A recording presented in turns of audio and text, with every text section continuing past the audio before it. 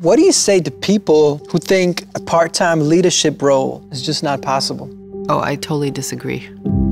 All of us have many different jobs. I used to work 60, 70, 80 hours a week, and I did not have the well-rounded life that I have now. And I think I'm better because I have the well-rounded life. I have a lot more input, and it's not just singular. If I stop thinking about something, a problem that I have, do something else, I often come back and I realize, oh, I have the solution now. Switching gears is good for me, but there are people out there that it's not good for. So I wouldn't say everyone needs to be part-time, but I believe you can be good at your job part-time. I'm not saying like 10 hours a week. That's going to be difficult, but certainly 20, 30 hours a week, it's possible. It's funny because you said with 50, it's difficult to find a job. Yeah.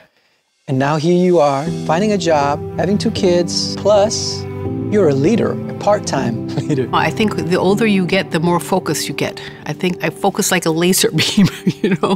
When I need to get something done, then I focus on that and I get it done. And it has changed. And I've thought about that a lot. Like, I used to not know my way. I didn't know what I wanted. Somehow I gained confidence in myself, and then I learned to speak up for the things that I believe in.